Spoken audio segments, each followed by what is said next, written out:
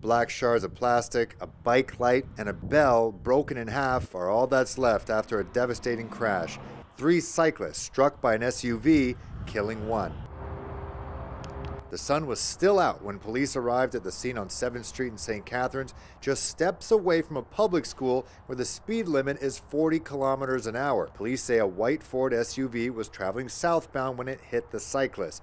Those who were at the scene say the vehicle hit them from behind. All 3 were from Mexico and worked at nearby Spring Valley Gardens. 35-year-old Fermin Soto Sanchez was later pronounced dead. He leaves behind a wife and 2 children. He was 1 month shy of his 36th birthday. It's a really tough day for everybody. You know, the main thing is that one guy was killed, which is obviously the hardest part.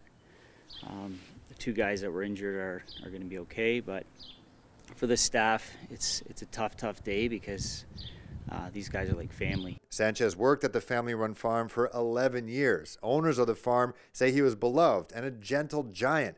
Stephen Vancouvering, one of the owners, says the farm offers transportation for employees during work hours. One of them had a flat tire, which is the reason why they're pushing the bikes.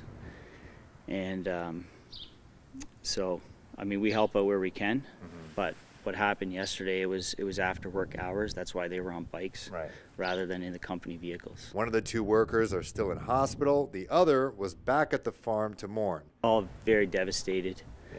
Some aren't able to work. Some are doing the best they can. We're not really pushing anything on anybody today. Just taking it easy. We brought in lunch. We're doing the same for supper.